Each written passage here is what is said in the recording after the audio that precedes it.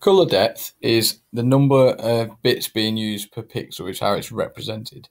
Okay, so in our example here, we've got 1 bit per pixel, we've got 1 bit of data. So our color depth would be 1 bit. What it means is when you work out, if you think about how many combinations you've got, it's talking about how many colors you've got within your image. That's why it's known as color depth.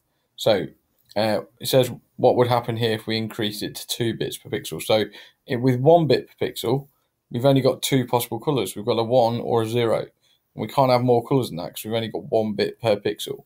If we had 2 bits per pixel, if we had two, we've suddenly got 4 colors.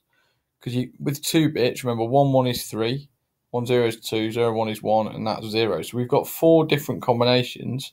So therefore we could have 4 different colors in our image. Again, if we go to 3 bits, we're going to have quite a lot more again. Because if you think of 3 bits, we've suddenly got 8 colors. 1, 2, 3, 4, 5, 6, 7, 8.